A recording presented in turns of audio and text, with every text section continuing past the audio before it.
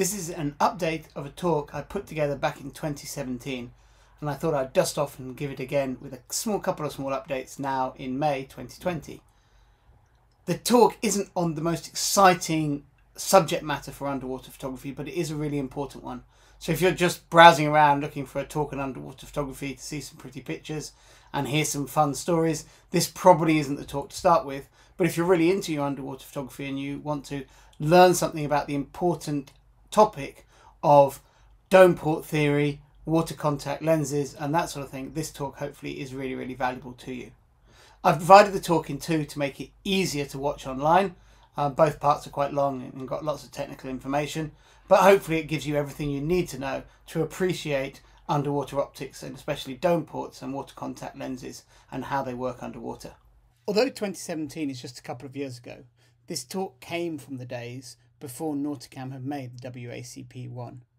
In fact, the talk was prompted by the work I was doing with Nauticam field testing prototypes that were the ancestors of that lens. Which is why I guess we called this talk at the time Past, Present and Future, as I was excited by the direction that we were going. Anyway, since then the WACP-1 has become a widespread reality, and I've shot the imminent WACP-2, and we've seen lots of other water contact optics hit the market. And like all lenses, to be fair, some are excellent and some, well, really aren't. So it seemed like a good time to update this presentation. I should also mention that I've included Edward Lai, the founder of Nauticam, as a co-author on the talk. However, this talk is very much all my opinion, and I certainly don't speak for Edward or Nauticam, but I really wanted to credit Edward as a co-author because I'm using some of his images and some really unique data that he collected specifically for this talk. This first part is all about understanding the optical problems of shooting wide angle underwater, which should be valuable both for your normal underwater photography and also for understanding the advantages of water contact optics. I very much see water contact lenses and ports as the next step of evolution beyond dome ports for wide angle photography. These designs have really proliferated since I first made this talk back in 2017. And to be honest, the term water contact has become something of a marketing buzzword, which manufacturers use mainly to try to increase sales rather than having any specific technical definition. It's taken to mean everything from state-of-the-art underwater optical designs to pretty much little more than, yeah, this works in water. So do be aware that the words water contact are not necessarily a guarantee of sort of next generation optical quality. And there's plenty of water contact lenses out there which can easily still be outperformed by a good dome port setup. This talk is really focused on high-end gear, and it's really aimed at full-frame photographers, particularly these days where many have invested in really high-quality cameras packed with megapixels. And if you've gone to those lengths, you really want to realise that full potential in the final image, particularly if you're printing your work, whether it's in publications or printing large format prints. These sensors have lots of megapixels, and as a result, they expose the optical problems more than ever before of shooting underwater, particularly shooting wide angle. And they're the most demanding of using the right equipment, using the right configurations and the right settings to get the most out of those high quality sensors. But whatever camera you use, the physics and the lessons are really the same for everyone, so I hope everyone can get something from this talk. Also important to begin with, to remind you all that this talk is very much about image quality, not quality imagery, as it were. Normally I talk about how you can get better photos by better photographic techniques. This is very much a technical talk aimed at understanding your dome port, using water contact optics, neither of which will make you a better photographer, but they do have the possibility, with very little effort on your part once you've understood things, to improve the quality of every wide angle picture you take. Or, I guess to look at it the other way, if you fail to appreciate the lessons, then you're throwing away a ton of image quality that you've paid for in your very expensive camera in every frame that you take. I've tried to keep this presentation equation free, and I'll try and use plain language rather than technical terms wherever I can. It's really aimed, this talk, to help keen photographers understand underwater optics and the strengths and weaknesses of their system. I really want you to understand what settings will maximise your image quality with your system and what are the penalties for straying away from them. I also hope it will help you understand what you're getting if you choose to invest your hard-earned money in a larger dome port or a water contact lens or port, and answer that question that everyone always asks me, is whether you specifically need to get one yourself. I'm going to show some data and some graphs, and I think they're actually really interesting because they reveal in numbers what a lot of for many years underwater photographers have said to each other about the way they feel dome ports work and the problems they have. I think the best place to start understanding underwater optics is actually back in the olden days, back before photographers had dome ports. It's actually very easy to see why everyone wanted some solution for the problems they were having. This is a Rolly marine housing developed by the German camera company Rolly and Hans Haas, and represents sort of totally state-of-the-art underwater camera from the 1950s. I guess since the time of Louis Vuitton and William Thompson, which was 100 years, or Thompson was 100 years before Haas, underwater cameras all used a standard window, or porthole as they called it, to shoot through. By the way, that's why ports are called ports. It is simply just short for porthole. However, flat ports create some serious optical issues in water caused by the bending of light, which is technically called refraction. As with almost all optical problems underwater, the issue actually isn't really the port itself, but the big change that the light experiences crossing between those two very different mediums, the water outside the housing and the air inside it. The easier we make that transition to light by basically making more and more advanced boundaries, the better our lens behind that will work. The flat boundary created by a flat port is probably as bad a boundary as you could have, although it's the simplest to make. When a light ray hits that at any sort of angle, it bends, and that bending causes a host of issues. The exception to that, which I should mention, is that when light hits that boundary straight on, i.e. you're shooting absolutely dead ahead through a flat port, it passes through absolutely fine. And we'll come back to why that's valuable in a little bit. Anyway, this bending of light, when it transitions through a flat port from air into water, water into air, whichever way you're sort of visualizing the light looking out or the light coming in, the most noticeable thing that we see is that a flat port restricts the angle of view of a lens by a lot, by about 33%. That's a really big change in the angle of view. We don't tend to see that underwater because we obviously put our camera in our housing, take the housing underwater, and only then look through the viewfinder and see that change in angle. So we don't actually see it because we just get used to what our lenses see, but it makes a really big difference. And I've actually got some really, really nice test shots from Edward that show this problem clearly. This is a test shot of grid squares taken through a flat port. And this is the top half of the frame, which is in air. It's taken with a 24mm lens, and it shows exactly how things should be. And I'll bring up now the rest of the picture, which is where the lower half of the split level, and it shows you what this same port does underwater. And you can see a few things very immediately. First of all, the numbers and the squares are much larger in the underwater half, showing that magnification of the scene, that reduction in the angle of view of the lens, which, if you want to shoot wide angle underwater, is very annoying. If I zoom in on one of the corners, you can really start to see some of the other problems. You can see, first of all, that the lines aren't straight, aren't horizontal, they're bending downwards. In this case, they're actually curving downwards, and they curve increasingly more towards the corners the wider the lens sees. So the wider the lens you use behind a flat port, the worse and worse the problems you see. Also, the grid lines themselves are actually becoming increasingly blurred, particularly if you look at the vertical grid lines, increasingly blurred towards the corner of the field. And really, that's one of the key messages about refraction is bad, and it gets worse and worse the wider out, the more angle you try and see out through the port. I think for me, the message from this is flat ports aren't ideal, especially away from that sort of straight ahead view. And the wider the lens we use, and remember these aren't taken with a particularly wide angle lens, the more of these corner problems we'll see. Which is why in practice these days we only use flat ports with macro lenses, and it's why in the olden days everyone was desperate to have some solution that wasn't a flat port.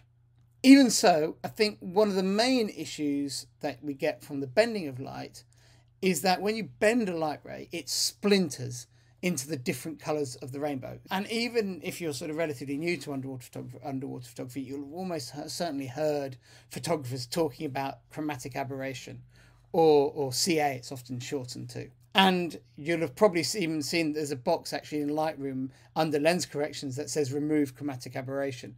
So this isn't just an underwater thing, but it's basically caused by imperfect optics, the boundaries within those splinter light rays into different colours, and that creates a phenomenon that we most clearly see in our pictures as kind of colourful fringing around what should be a sharp point of detail has actually got colourful fringes on either side. We can actually see chromatic aberration happening naturally underwater. It's nothing to do with photography, but it's an interesting example of exactly the same thing. We often catch this in our pictures, or if you look carefully when you're underwater, you can see it happening. When the surface of the ocean is really calm, the ocean acts a bit like a lens, and it focuses the sunlight into sharp lines of light on the seabed. And if you look closely at those lines, and I've chosen a bit that's particularly spread out here, the main one, but if you look at the one towards the top of the frame, it's a bit more normal. But you can see on either side of that sharp point of light, you've got fringing. Purple fringing on one side, orangey red fringing on the other side. And this is nothing to do with photographic optics, but it's exactly the same process of chromatic aberration, in this case being caused by the light passing from the air to water boundary at the surface of the ocean. Chromatic aberration is worth a minute of consideration for us full-frame photographers, because you really can see it clearly when we shoot with macro lenses. And it's something just to be aware that it's there, and maybe you want to do something about it, even if that's just remembering to correct it in Lightroom. This shot here is taken with a 60mm lens, which is very commonly used by Nikon shooters. It's a wide-ish macro lens, and it definitely records chromatic aberration in every picture that I take with mine anyway. And I'm sure mine is the same as everyone's. You have to look for it to see it. You're not going to see it if you put the picture at this sort of screen resolution or at, social media resolution. But if you zoom into your pictures and look at them in detail, you'll see them. This is a picture of a veined octopus in a shell at night. If I zoom in the middle of the frame, you can see that the detail is recorded really nice and crisp and sharp. Lovely sharpness zoomed in on the middle of the frame. But if I zoom in on the corner of the frame to the same magnification, where the picture is also in focus, you'll see that actually particularly right into the corner of the frame at the bottom left-hand corner of the screen there, you'll see that the detail is really starting to blur away. And a lot of this is being caused by chromatic aberration. If I zoom in further on that, actually there's a white speck you can see just a bit in from the corner there. You can see that white speck isn't actually recorded by the camera at all as a white speck anymore. You can see it's actually been splintered, or the light's been splintered into this rainbow caused by chromatic aberration. Now, software can clear a lot of this up, and actually some of the best wet close-up lenses, macro lenses, are actually designed to overcome this problem as well now. But generally, we just ignore this because the audience that looks at our pictures don't really care what the corners of our frame looks like. They're all busy looking at the octopus. And anyway, the software does a pretty good job of minimizing how this looks in our picture. But it's important to remember that this chromatic aberration doesn't just go away the moment we put a macro lens on. Anyway, part of the reason for showing that was to stress that flat ports do have really big problems. Not in the middle of the frame where generally everything works nice and well, but in the corners where the light is trying to go through that boundary at more of an angle, which accentuates all the problems of a flat port that we've already talked about. So wouldn't it be great if we could have a port that wasn't flat, but instead was always angled at the angle that the lens was trying to look out at? It was kind of wrapped around the lens, so there would be no refraction, no bending of light at that boundary anywhere. And that is exactly what we get in a dome port when it's correctly set up. Dome ports work because when they're correctly positioned, they allow the light to pass through perpendicular to the boundary at 90 degrees, straight onto the boundary, and therefore avoid all the problems of refraction in one fell swoop. Because there's no bending of light, there's really none of the problems that we're used to associating with them. It's good to look at a little bit of history at this point. The first recorded use of a simple dome port is attributed actually to the French Navy in the 1930s. But it wasn't until the 1960s that scuba diving photographers started using them. And two American photographers are sort of widely attributed with coming up with dome ports at pretty much the same time. One is Flip Schulke and the other is Walt Stark.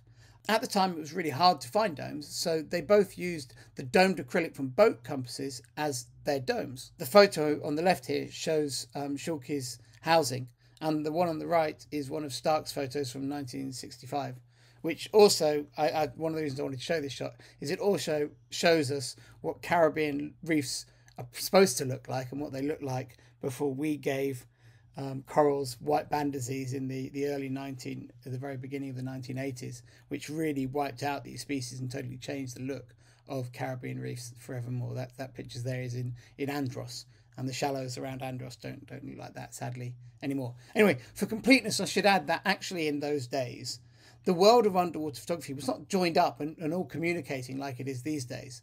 And it was highly likely that photographers from other countries, and I've heard several tell me that they were independently using dome ports around this time as well, and had never heard of Schulke and Stark. But for me, it was both Flip Schulke and Walt Stark that really were the two that shared this idea by writing about it. And for me, that's why they should get the credit for starting dome ports. Anyway, while domes are a brilliant and elegant solution, they do create one big optical problem, and that is that they create a curved field, which is a little bit hard to get a head around, but I'll try and explain in the next few slides. Domes, when they're immersed in water, act like a negative lens in front of the camera. And the more curved the dome port is, the stronger this negative lens effect is. This graphic here tries to show a little bit how it works. So the straight blue arrow on the right is our subject. But because of the lens effect of the dome once it's in water, the dome creates a virtual image of the subject that the lens inside the housing must focus on. And that virtual image is shown by the blue bended blue line in the sort of center of the slide here. And the things to remember about that is, first of all, that line, that virtual image is much closer to the dome, and secondly, that it bends, and it bends in parallel with the shape of the dome. And this is actually one of the reasons why the bigger the dome port, the better, because the smaller the dome, the more tightly and the closer this virtual image is. But we'll come back to that in a little bit. Anyway, this problem of curved field is such a problem because camera lenses are designed to focus on a flat plane, the black line I've put onto the graph now. So the upshot of this is it's very easy when you shoot with a dome port to get the center of the picture in focus. But if you use a very narrow depth of field when you shoot with a dome port, the edges of your picture will be completely blurred because the virtual image is curving away from that plane of focus. And that's why when we shoot with dome ports, if we have that problem of blurriness increasing towards the corners. I took this picture to show this. The photo on the left is the whole picture. The picture on the right is the bottom left-hand corner of the frame. And what you can see in it is that the blur increases into the corner of the frame. And this is simply because of that curvature of the virtual image. So even if you're not quite understanding the optics, you should hopefully be able to see the effect of it here. But to quantify this, Edward ran some simulations through his lens designing software of an underwater lens behind a dome port. And it was really interesting to look in detail at how the different light paths through that dome port and then on through the lens were affected by this phenomenon. I'm not going to bore you with all the details of exactly what this is all doing, but I'm going to show you some of the resulting data from it. And I've plotted that data up on this graph here. The first simulation we ran was the dome port and the lens in air. So the dome doesn't really have a big effect on image quality.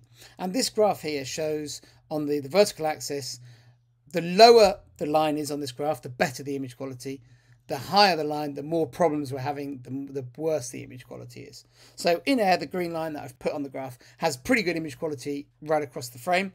And the x-axis, the horizontal axis, shows the image quality from the center of the frame on the left to the edge of the frame, the corners of the frame on the right. And you can see that in air, the lens and the port all work pretty nicely, and we have pretty good image quality across the board.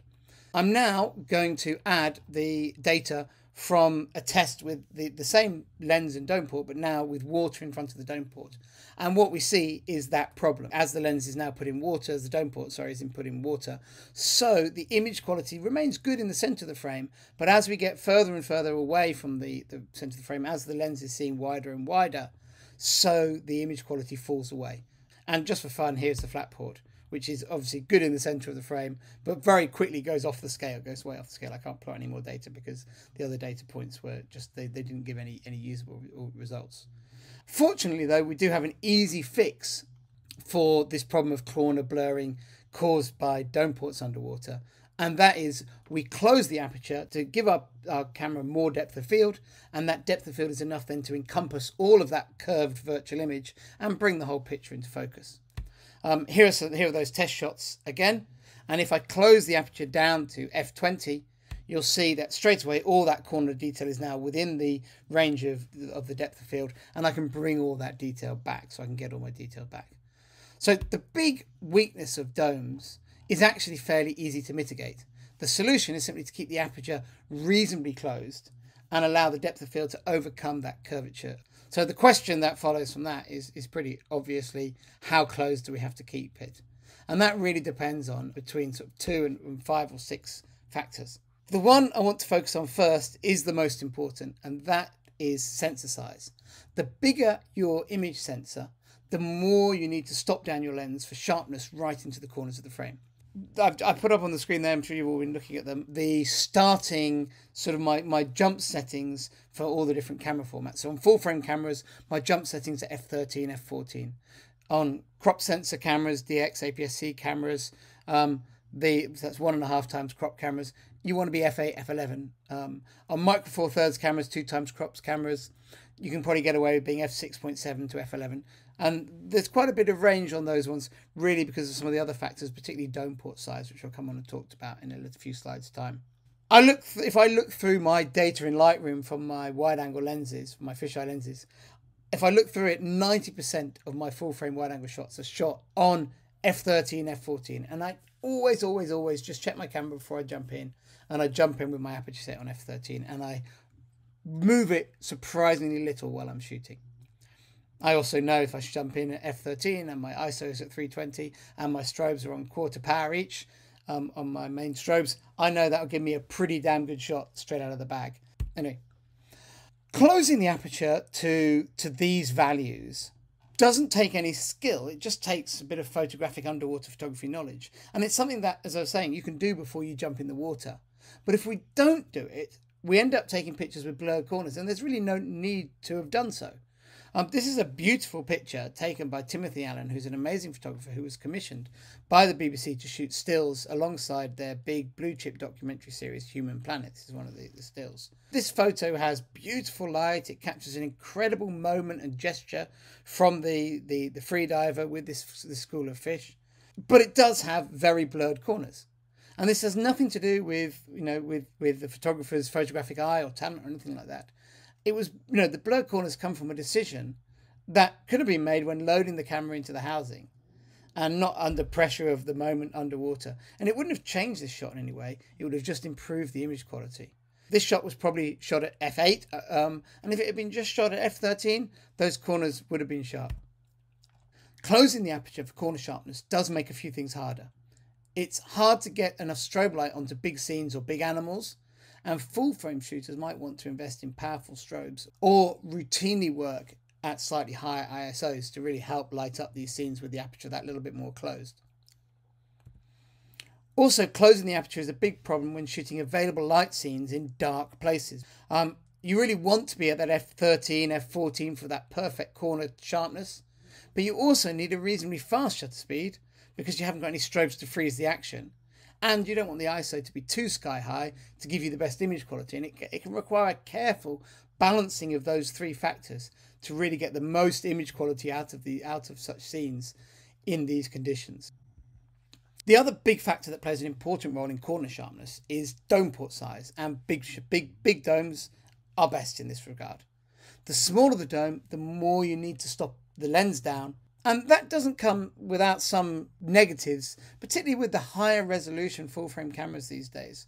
Once you start getting up to f18, f20, f22, you are going to be throwing away some of that resolution to diffraction, which is a photographic effect, which I'm not going to get too into.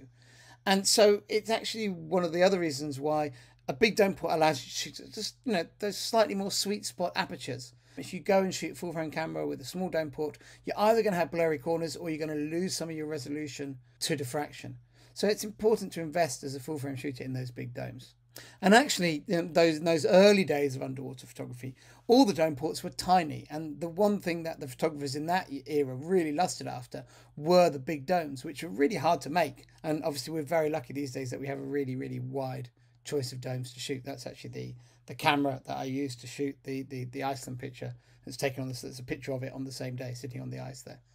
The reason that dome port size matters is that the bigger the dome port, the further away and the less curved that virtual image is. This graph, which you don't need to pay much attention to, I have it, so I thought I'd show it. It's an old graph made in the 70s. And it just shows the relationship between the size of the dome, from a big dome at the top to a small dome at the bottom, and the distance the virtual image is away from the camera. And you can see it's a fairly simple relationship between the two. These are measured data. The take-home message that as a photographer you really need to know from all this is small domes are problematic, particularly on full-frame cameras, and they require us to keep the aperture really closed if we want those corners to be sharp. We only want to use them with full-frame cameras if we don't care about corner sharpness, or we're in an extreme, we want the extreme advantages that a small dome might give us. And using Edwards simulation data that I showed before, if you remember it, this graph shows the higher the lines on this graph, the worse the image quality, and the horizontal axis shows you the image quality from the center of the lens to the corners of the picture. I'm now going to throw up some different dome port size. The original test was with a 200mm or 8-inch dome. These tests are all done with the aperture open, by the way, to show these problems. And I'm now going to add some data from 150mm and 100mm domes, so that's 6 and 4-inch domes. And you can see that they're fairly similar to the 200mm dome, but they definitely get considerably worse in the corners. I think what's quite interesting about these data is they're actually, in Edwards tests, which is based on a theoretical lens, the two of them actually perform very similarly. I would say certainly using a fisheye lens, I find a 150mm dome on full frame is really quite a lot better in terms of corner sharpness than a 100mm dome on full frame. I generally shoot a 150mm dome on, say, f14, and I probably wouldn't venture much below f20 on a 100mm dome on full frame to get really acceptable corner sharpness. Now I'm going to add data to the graph, the orange line here, which is data from a 230mm or 9-inch dome, the size of dome that a lot of photographers use on full frame cameras. And you can see that this offers quite a significant advantage towards the edges of the frame. I know that these domes are an expensive purchase, but hopefully this data helps you see what it's giving you. I think a smaller factor that still makes a noticeable difference is the subject matter that you're shooting. A large animal in the blue is way more forgiving a scene to shoot than shooting reef scenery with detail right into the corners of a frame. So for a shot like this, I definitely feel confidence dropping down to f11 on my full frame camera, knowing that I'd still be nice and sharp around the wingtips of the animal, but maybe the blue water isn't perfect right to the corners, but blue water is blue water. But if I'm on the reef, I really want to be f13, f14. Another major factor that most photographers underappreciate the importance of is the exact positioning of the dome. It's really important to use the correct port extension to get the most quality out of the dome. And I'm going to bring up the graph again that we've been adding lines to. I'm going to add one final line to this. I'm going to take the best dome, the 230 dome, and put it on the wrong port extension and add that data now. And you can see that the big expensive 230 dome on the wrong port extension has given really, really poor performance in the corners. So, just be aware that yes, you've bought the expensive dome, but you do need to invest on having the right port extension to really maximize the image quality from it. The two factors I want to mention quickly before finishing this talk are that lenses make a small difference. Fisheyes are definitely a bit more forgiving than normal lenses, but it's not that big a deal. Certainly when I shoot with a rected linear lens like this picture here, I definitely want to use the biggest dome I've got with me, and I want to definitely make sure I'm using the correct port extension, and I'm going to be really careful with my apertures. I'm still doing all that with a fisheye, but I need to be maybe slightly less careful. I can bend a few rules every now and again if I need to. Another minor factor is diopters. A number of people like to screw diopters to the front of their lens when shooting with a dome port, and they can make a difference with a rectilinear lens sometimes.